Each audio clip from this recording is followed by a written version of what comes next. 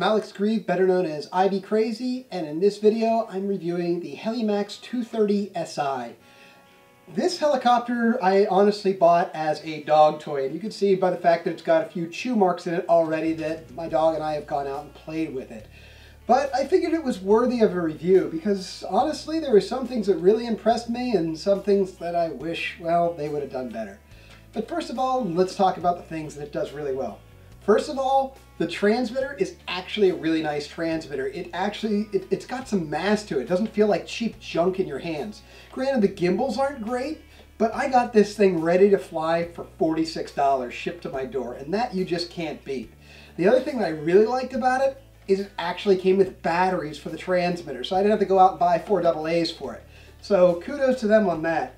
I also like the fact that it's got multiple modes and buttons on it. You have 3 different flight modes. One is standard. The other one is altitude control. It only allows the helicopter to go about 10 feet off the ground.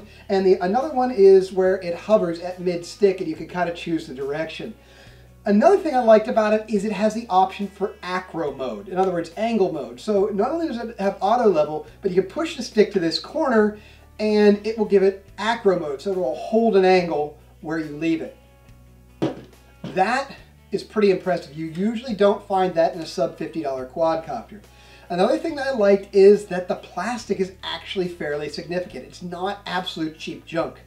The other thing I liked, the components in general were great. If you look at the bottom, you can see that the propellers actually spin on real ball bearings, not bushings. The motors have brass gears and the propellers have carbonite gears. The propellers are also fairly stiff. They're not super cheap. So overall, the build construction is incredible. For a $50 quadcopter, the materials they used are amazing. So let's take it outside and see how it flies and, well, see how my dog likes it. Since we're outside, I'm only going to fly in 2 modes. First, I'm going to try the auto level mode, and then I'm going to go into the Acro Mode. I'm really impressed that this has an Acro Mode, and we'll see how well it handles it.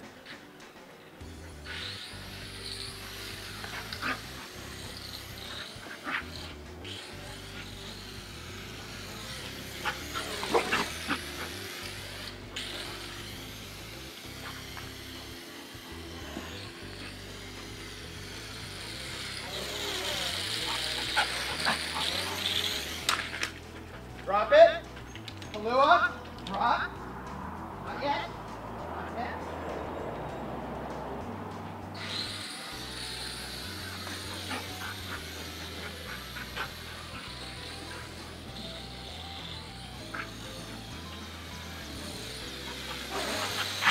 Never mind, we're still in auto level.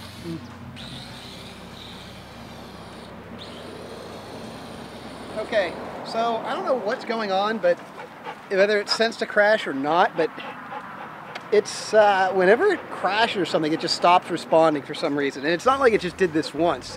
Every time I crash it, it stops responding. No, puppy, not yet. Okay, now I've got the helicopter verified in full aerobatic mode. Of course, I just dropped it out of the sky, so it decided to quit working. It's getting really irritating. I can't say I'm impressed with this flight controller, especially when it comes to crashing it. You know, I just shut down the throttle because it's really hard to land. It dropped from maybe this high up and now it just quit responding. So we're going to try to get it to go again. Not quite sure what mode it's in now, but wait for that light to turn back on if it's going to go, or... Nope, looks like we're going to have to change the battery. All right, now we're in full acro, sort of. As you can see, I'm kind of fighting it. Whenever I turn one way, it's like the PIDs are bad. It just feels like it's sloppy, see? It just doesn't feel, it really doesn't feel like I would think an acro copter should be. Though it is quite fast. Drop it. Kalua, drop, drop. Okay, so acro, it's really hard to control. You can see the vehicle was just, let me get that piece of grass out of the way. Acro is really hard to control. You can see I'd give it an angle and then it'd overcorrect and come back, and I couldn't figure out what angle it was really going to set at. It also doesn't have a whole lot of punch-out power. It's kind of cool that it has it, but it feels like the PIDs are set way too low. It just feels, well, sloppy. Really not as impressed with this as I thought I'd be. With the build quality, amazing. The parts, amazing. The flight just kind of underwhelming me. Okay, now that we got the dog inside so I can show you what's going on without a dog jumping at it, there's a problem I've been having with this when it comes to yaw. It gets very unstable and it seems to drop out of the sky, and it probably will work now and make a fool out of me, but I don't know, we'll see.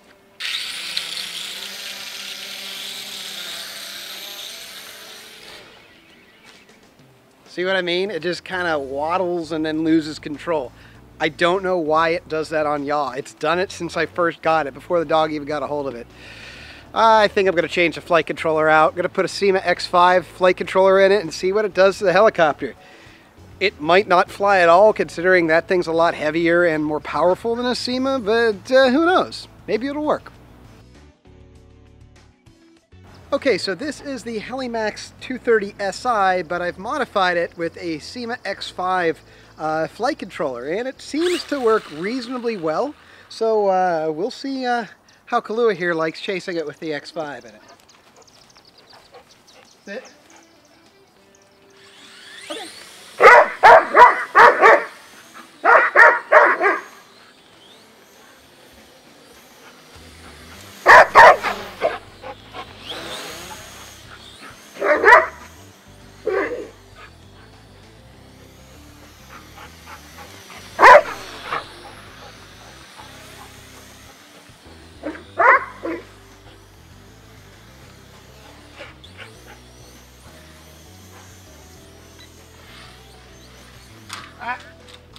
Drop it. Kahlua, drop. Drop. Not, no. Not yet. Not yet.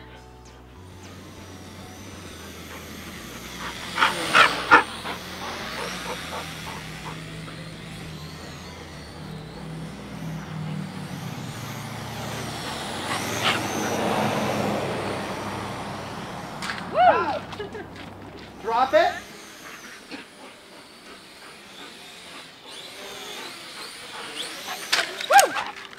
Drop it. Drop. Drop. Okay, so after playing with the dog, this is what it looks like. She knocked my little light out of the back, and a couple big teeth marks in it. The nice thing is the frame still is reasonably straight, but I'm noticing it doesn't have quite as much power as the Syma. I guess I shouldn't say it doesn't have as much power. It definitely maintains altitude better. It climbs better, but it doesn't have as much torque. It doesn't have as much oomph. So it does pretty well. It just doesn't climb as fast as Syma, but it's a longer flight time and it's definitely got a higher top speed. Okay, so I had to cut the flying short because it just started raining outside, and well, I didn't feel like getting wet while shooting this video. So overall, the flight characteristics don't line up with the build quality. Amazing build quality, but I'm really underwhelmed by the flight characteristics. It just feels, well, sloppy. When I fly the helicopter one way and go back the other way, it would just overcorrect and come back and oscillate as if the PID settings are just way too low. And I also noticed that when I went to Acro Mode, it would turn at an angle and then it would overcorrect, and I'd have it here waiting for the vehicle to come back, and sometimes it would, other times it wouldn't. And then when I go to try to recover it, it was very easy to overcorrect. So it just felt like the PID settings on this were just not set properly. I think specifically the P gain could be turned up quite a bit, as well as the I gain.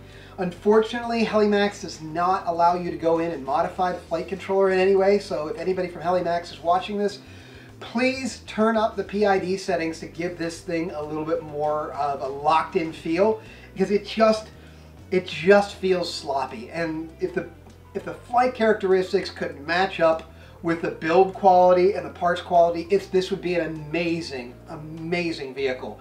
But unfortunately, the settings, well, aren't that great. So overall, it's a decent quadcopter for outside. I wouldn't recommend it for inside. It's a little bit heavy, and you have a good probability of damaging something in your home. And if this hits you, these blades carry a lot of momentum, and while they're not likely to cause any permanent harm, they really are going to hurt. So overall, on a scale of 1 to 10, I probably give this thing about a 6. Really, really good build quality, but the flight characteristics, which are what I feel are most important, it just didn't live up to that. So, not saying it's so bad, but again, I'm comparing it to my Syma X5, which is my dog's favorite toy.